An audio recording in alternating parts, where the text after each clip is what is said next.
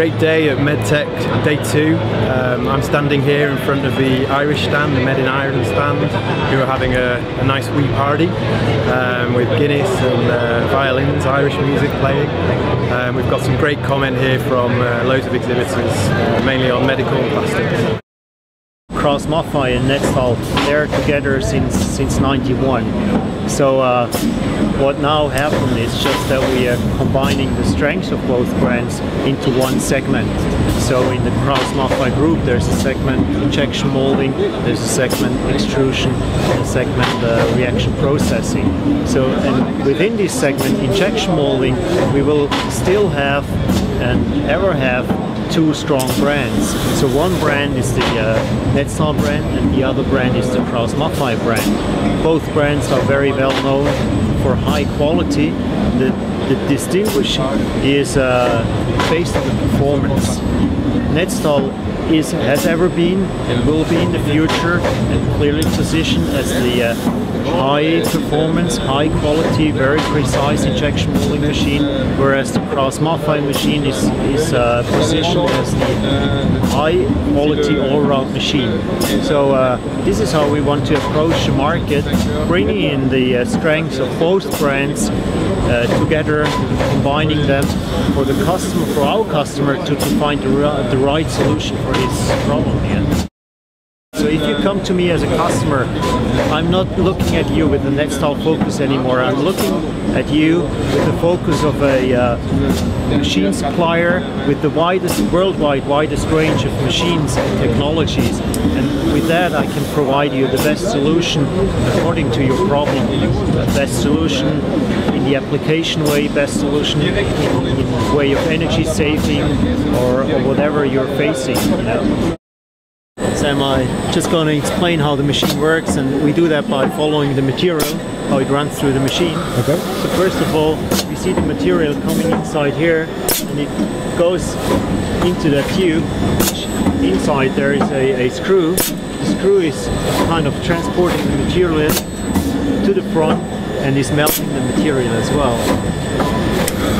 As more and more material, more melted material gets in front of the screw goes back, and so we have the possibility to press the screw forward and press the melted material inside the mold. So that's actually what's going, or what is happening here in this area. Yeah. So now we are on the other side of the machine, on the mold closing unit side. So you see the mold in here. You see the movable plate going back and forward, and when the mold opens, the parts falling out. When the mold is closed, we are injecting the material, and we need some certain force to withstand the injection pressure. So this is what we are applying with this lever system here, which is a very nice design. It's a very simple one, and it's very specialized for medical application because there is no oil leakage. We have a very clean environment here, and so this is a very special design machine for the medical market, where you can clean every surface. The surfaces are nitrated, for example. We have everything covered for clean room applications. I'm very pleased to be here at Medtec again, and we've got it's always pleasing to have something to show, and we're happy that we've got one of our mold tools running on the Netstal machine, and for us it's a very good combination. Show a high production machine with a high production mold, and it lets the customer see what we're talking about in reality. We're showing a 48 cavity needle protector.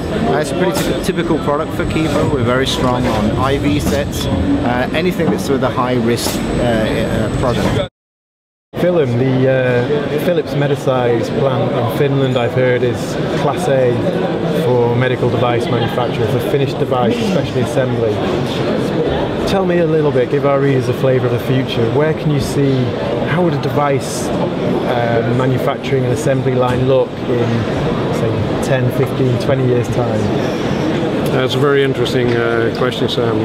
Let me first paint a little bit of a picture of what are we today in our Finnish manufacturing site. The site is specialized at high volume, high complex drug delivery devices. So it is already a very high tech site, running at a very high level, both from technology, efficiency, complexity. So it is already at a high end. It looks very robotics if you go there. If you look beyond that, I think the future we see is there will be more automation. It doesn't say today it's fully automated assembly, but there's still a lot of steps in there where we are collecting data, we are analyzing data manually. And you collect the data automatically, but you analyze them manually, and you take decisions manually or by human means. One of the future I see is more and more is going to be done by computers, robotics, decision-making processes, inspection, but also analyzing the results and taking a decision. And you would say maybe you're doing that already because you have your vision systems, looking at a product and taking a decision, is it good or bad?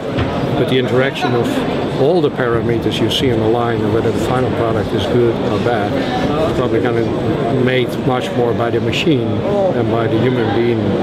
So you get an integrated quality system instead of inspection afterwards, after the product is finished doing all kind of testing.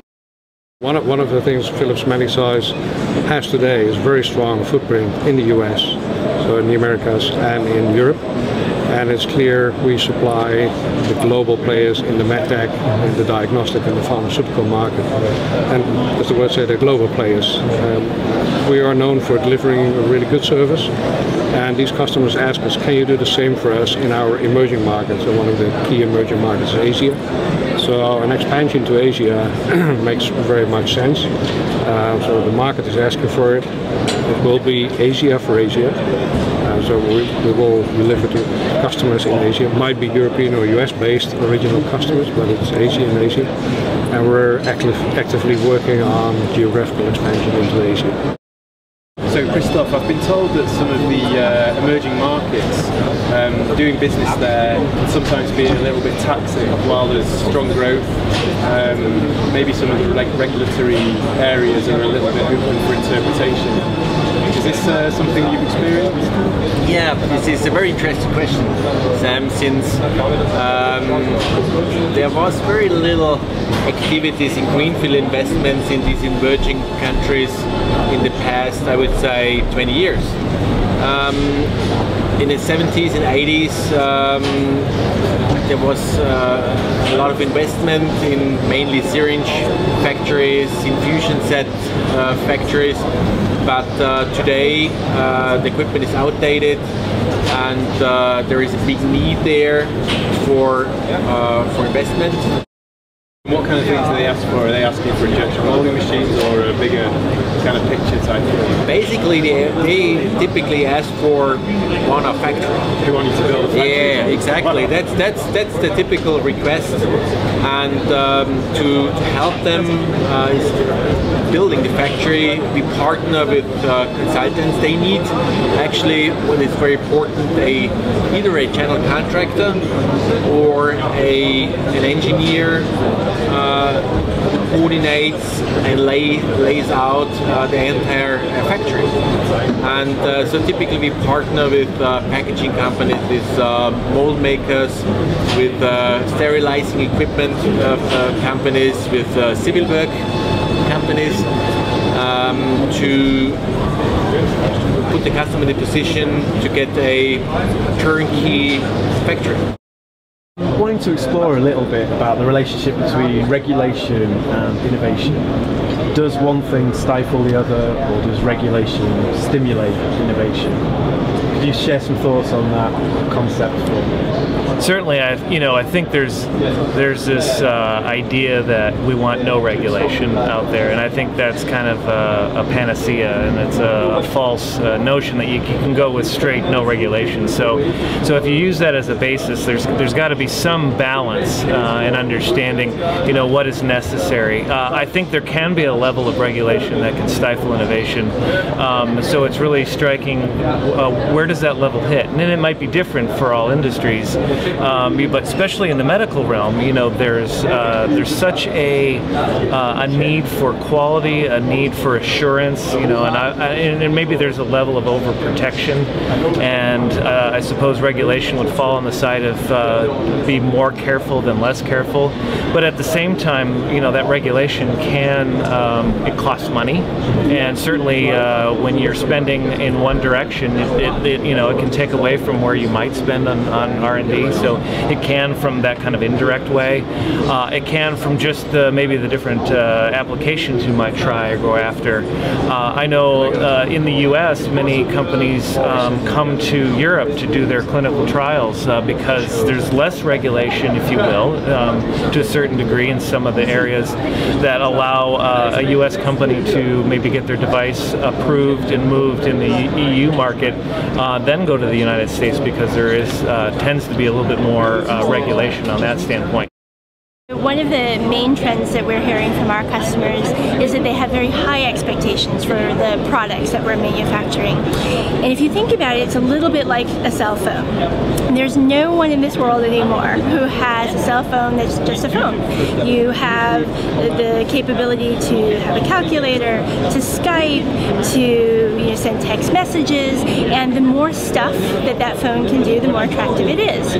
Well, that's exactly what we're seeing with the medical device manufacturers.